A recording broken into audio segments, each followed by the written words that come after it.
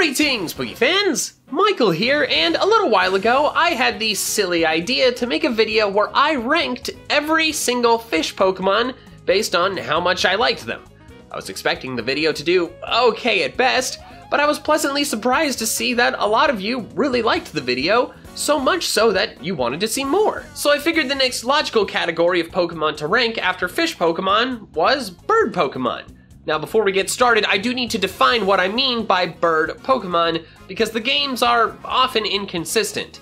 For the purposes of this video, a bird Pokemon is a Pokemon based heavily on a real-life bird. A bird is defined as a warm-blooded, egg-laying vertebrate distinguished by the possession of feathers, wings, and a beak, and typically by being able to fly. We are going to ignore the egg-laying part because all Pokemon can lay eggs, so that doesn't help us here. However, the games oftentimes use the term bird Pokemon to refer to just flying-type Pokemon in general, and in my opinion that should not be the case, and is definitely not the case for this video.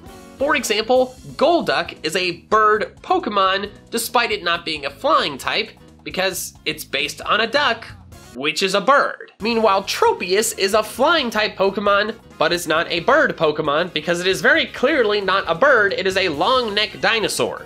Someone needs to get that message through to all those bird keepers in Emerald that are somehow keeping Tropius. Tropius?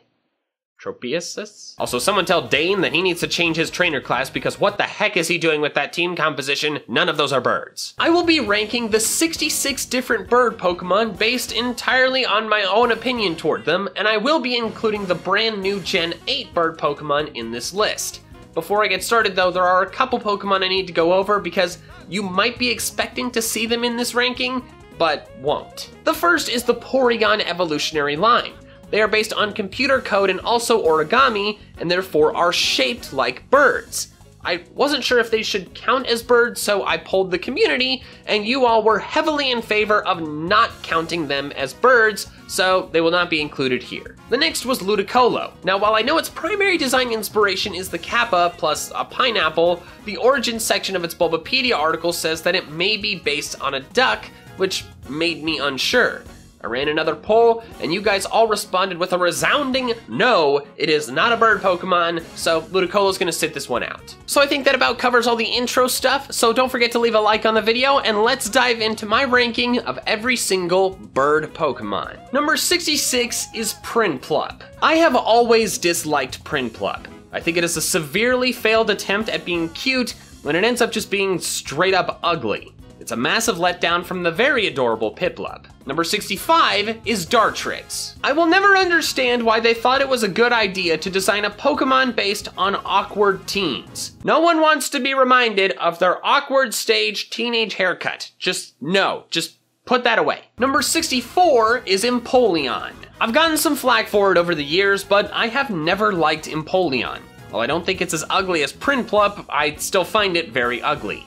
Its tiny head on its wide waist looks goofy, and I don't like the strange tuxedo tassels. I know a lot of people really like Empoleon, but I simply never will. Number 63 is Tornadus Therian form. Now, while regular Tornadus is definitely not a bird, Tornadus Therian most certainly is. It's got the body of a bird, and Tornadus' former mustache is converted into a structure that is close enough to a beak for it to count here. However, I still don't like it because the head still looks too much like the ugly, goofy head of regular Tornadus.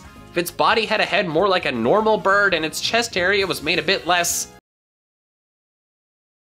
suggestive, I think it could have been a much better Pokemon. Number 62 is Delibird. Delibird is just plain useless. It is a Pokemon that exists for the sole purpose of Christmas-themed things, and that's it. It's hopelessly weak, and it's definitely not cute enough to make up for all of its shortcomings. Number 61 is Combuskin. It is a goofy looking chicken. While Torchic is cute and Blaziken is badass, Combuskin looks like an awkward derp with a questionable body shape. Number 60 is Volibeye. Volibeye is just ugly. Like I mentioned with Empoleon, a tiny head on a big body rarely looks good, and that is certainly the case for Volibeye. Additionally, it's based on a bird that is pretty ugly to begin with, so that doesn't help much. Number 59 is Staravia. Staravia is yet another example of the middle evolution not having the cuteness of its pre-evolution, yet not having the badassness of its final evolution. And as a result, looking goofy. Like, come on, dude, what are you doing with that hairstyle? It's awful. Number 58 is Chatot. Chatot is in a similar situation to Delibird. It's got a gimmick, but does nothing else. I find it extremely forgettable and would not be bothered if it ceased to exist. Number 57 is Zapdos. I think it is the worst member of the legendary birds because it looks the least like a bird. It looks like pieces of yellow and black construction paper that a preschooler cut up, then glued together, before sticking on a toothpick beak as the finishing touch. It doesn't look imposing or majestic like the other two birds. It just looks ridiculous. Number 56 is Tranquil. The Tranquil evolutionary line is definitely one of the weaker regional bird lines, with Tranquil being the worst member in my opinion. It's a bird with weird curly hair. It's very forgettable. Number 55 is Trumbeak. Trumbeak is yet another bad regional bird middle stage. It just looks like Pick-a-Peck really let itself go. I don't like it. Number 54 is Unpheasant. As I just mentioned, this evolutionary line is one of the least liked regional bird lines. Unpheasant's dramatic gender differences are cool, but other than that, it's very bland and pretty weak. I just don't care about it and would never use it if better options were available. Number 53 is Wingull. For many years, I really liked Wingull because I associate it so heavily with Hoenn, my first ever region. However, my experience with it in the wild in Sun and Moon definitely made me like it less. It is fast, so it is difficult to run from, and it loves to use supersonic. Those things on their own wouldn't be that big of a deal, except that Wingull is virtually everywhere in the Alola region. Because it annoyed me so much on so many different occasions, I just don't like it as much anymore. Number 52 is Archon, which was actually another Pokemon I wasn't sure about whether to include on this list or not. It is based on the Archaeopteryx, a prehistoric creature known to be the ancestor of all birds, but not a bird itself. Archon's Pokedex entries also contradict themselves. There are several that say it is the ancestor of all bird Pokemon, implying that it's not one, but then there's one that says this ancient bird Pokemon, which implies that it is one. I decided to do what I did for the other Pokemon and ran a poll for all of you guys. The resounding majority said that Archon and Archeops should be counted as bird Pokemon, so it's here on the list. As for my thoughts on it, I am not super into Archon specifically. I love the design concept, but this Pokemon just simply isn't very cute. Number 51 is Farfetch'd. Poor Farfetch'd, a Pokemon famous for its blandness and uselessness. I don't hate it, but there's virtually no way for me to ever like it. Number 50 is Swablu. Swablu is a fine Pokemon. It was actually my first ever shiny in Pokemon Go, but I don't find it cute enough to put it higher on this list. Number 49 is Spearow. Spearow to me will always just be discount Pidgey. Like, it's alright, but I always think of it as the lesser early Kanto bird. Number 48 is Doduo. Doduo is fine. I don't have many thoughts on it, to be honest. It's a two-headed bird. Whatever. Number 47 is Swanna. I think Swanna's design is just a tad off. Like, it looks fine, but I feel like it could have been tweaked to look just a bit better. I can't really put my finger on what exactly could be tweaked though, so I guess I really don't have a right to say anything. Number 46 is Pidove. Pidove is the last member of its evolutionary line on this list because it is the most aesthetically pleasing of the three. It's still a bland, weak regional bird, but it's kinda cute. Number 45 is Altaria. I'm pretty much totally neutral to Altaria. I like the design choice of having a bird partially made of clouds, but it doesn't really pop out to me. Also, I never really fully understood why it's a dragon. Number 44 is Murkrow. Murkrow is a fine Pokemon that I am mostly neutral to, but it would have been higher on this list if I had found a shiny Murkrow in Pokemon Go by now. I cannot believe that I have not. I have clicked on so many of these damn birds. Number 43 is Mandibuzz. Mandibuzz is a dramatic improvement over Vullaby, but it's still held back by being based on a bird that is ugly to begin with. I don't think Mandibuzz is ugly, but I still don't think it's cool. Number 42 is Cresselia, and if you're not sure why Cresselia is here, that is because it is heavily based on a swan. A fancy psychic laser swan, but still a swan. Or maybe a duck. While I've never really liked Cresselia, I've never really disliked it. For a while, I just thought it was a fine, somewhat forgettable legendary. However, it's higher up on this list than I probably would have otherwise placed it because I have a good memory of finding a shiny one in a mere 19 resets. That was dope. Number 41 is Xatu. It's fine. I don't have much to say about it. Number 40 is Tailo. It is also fine. It's kinda cute, but not super cute, but hey, it's from Hoenn and I have a bias towards those Pokemon. Number 39 is Hoot Hoot. I went to Rice University, whose mascot is the owls, so I kinda like owls, other than Dartrix. Hoot Hoot is a cute owl, so I like it a bit. Number 38 is Pelipper. A lot of people trash on Pelipper for looking like a toilet, which is admittedly fair. But my history of using it several times in Hoenn playthroughs, and the fact that my favorite Pokemon Draft League team, aside from my own, is my good friend Pokemon 7's team, the New Orleans Pelippers, makes me like it a bit. Number 37 is Toucannon. Toucannon is cool and has a cool name, but I think it looks too much just like a regular toucan that's angry. Number 36 is Cramorant. Since I have yet to play a game with Cramorant in it, I haven't had the chance to develop stronger feelings toward it,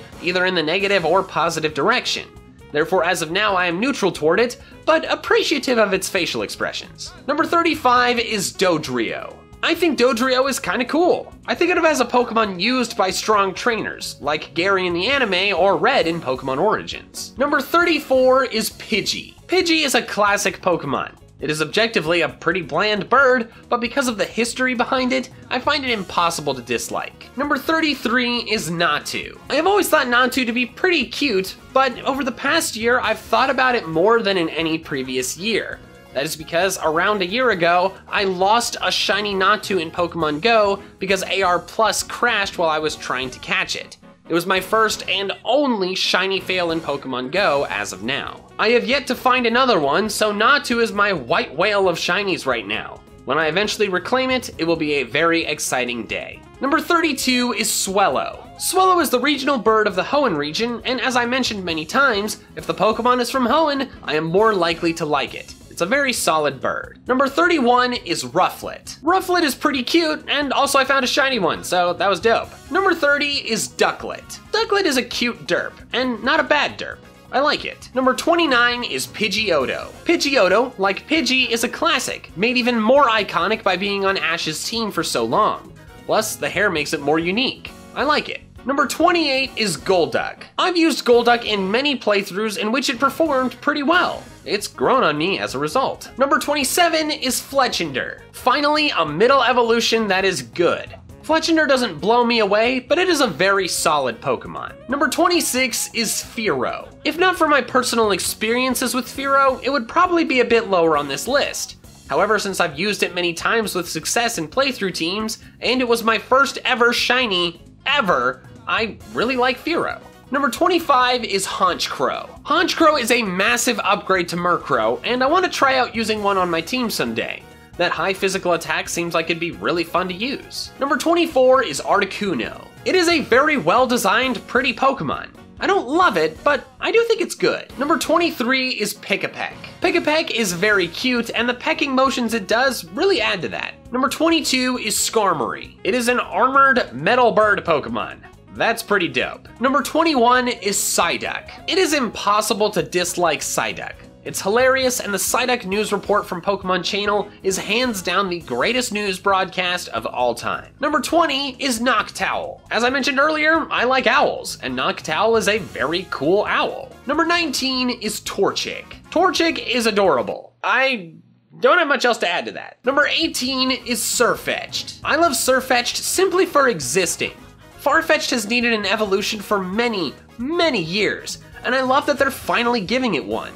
Plus, its smug facial expression is fantastic. Number 17 is Fletchling. It is so cute. Its big head and round eyes are just adorable. Number 16 is Starly. Honestly, Starly and Fletchling could have been switched because I find them to be on very equal footing in regards to adorableness. Number 15 is Pidgeot. I know I said that Pidgey and Pidgeotto are classics, but Pidgeot is the most famous of them all. Those luscious locks are iconic, and it simply looks cool. Also, I like its Mega Evolution, which is not something I can say for many Pokemon. Number 14 is Piplup. Piplup is extremely cute, and also my fiancée Jubilee's favorite Pokemon. I'd probably like it more if its evolutions weren't such disasters, but Piplup itself is very solid. Number 13 is Yveltal. Oh, you think I pronounced that incorrectly? Well, you must be new here. Here on this channel, we pronounce it Yveltal because that is how the creature itself says it should be pronounced. My name is Yveltal! As for my thoughts on it, I like Yveltal not only because it looks cool, but because that Pokemon Talk episode became so iconic in my community. Number 12 is Moltres. Moltres is the best of the 3 legendary birds. The flames engulfing it look so awesome, and I'm also on Team Valor in Pokemon Go. I gotta love Moltres. Number 11 is Corviknight. Remember how I said that Skarmory being a metal armored bird was cool? Well, Corviknight is that, but better. It's just so intimidating and imposing, and there's a very good chance I'll use one on my team in Sword and Shield. Number 10 is Ho-Oh. The main reason I like Ho-Oh so much is that its shiny is one of my favorites of all of them. Also, it's just a flat-out majestic Pokemon, which is perfect for a legendary. Number 9 is Braviary. Braviary is a badass kick-butt eagle that takes no prisoners. How could you not like this dope creature that looks like it could just wreck anything? Also, its shiny is perfect. Number 8 is Lugia, and yes, I have decided that Lugia should be counted as a bird Pokemon. I was unsure for a bit because the origins section of its Bulbapedia article lists plesiosaurs, dragons, gray herons, beluga whales, and a frickin' stegosaurus as potential design inspirations. It is certainly not obvious what the heck this thing is supposed to be, but I decided to count it as a bird Pokemon for one big reason. It is the Trio Master of the legendary birds. Now, while there are definitely instances of Trio Masters not being the same species as the rest of the trio, like Ho-Oh being the Trio Master over the legendary beasts, Lugia can fly, just like the rest of the legendary birds, so, you know, I think that's close enough. As for my thoughts on it, I love Lugia. It's such an awesome and fearsome creature. It just exudes this aura of being an incredible force of nature, which I absolutely love. Also, Shadow Lugia from Pokemon XD is amazing. Number 7 is Archeops. Archeops is my favorite fossil Pokemon. It looks a lot like a dinosaur, which I love, and it's probably the most unique bird Pokemon out there, being the first one. I used one on my team for my first playthrough in the Unova region, and while Defeatus definitely sucks, most of the time mine stayed healthy, so I was able to decimate a lot of opponents with my Archeops. Number 6 is Staraptor. Staraptor was the first regional bird I ever used on a playthrough team, and I was spoiled. It hits like a truck, gets great coverage with close combat, and of course looks extremely cool. Staraptor is simply an incredible Pokemon. Number 5 is Hawlucha. This Pokemon is so fun. I love that it's the first fighting flying type, and achieving that by creating a Hawk Luchador is so unique and fun. I love the air of performance it puts on during combat too. It's just so great when a Pokemon is able to simultaneously be unique, badass, and hilarious. I used one named Nacho on my Ultra Sun team, and a Pokemon that I already liked became one of my all-time favorites. Number 4 is Decidueye. Decidueye is just too cool. A hooded archer that's an owl, which, as I've already said many times is an animal that I really like, is of course going to be a Pokemon that I can't help but love. It's my favorite Alola starter by a large margin. Number 3 is Rowlet. This ball of owl adorableness is a gift to the world. It's cute, round, and the face of a meme movement. It is wonderful. Number 2 is Blaziken. Blaziken is just plain awesome. It's a perfect example of a strong, crush you partner Pokemon.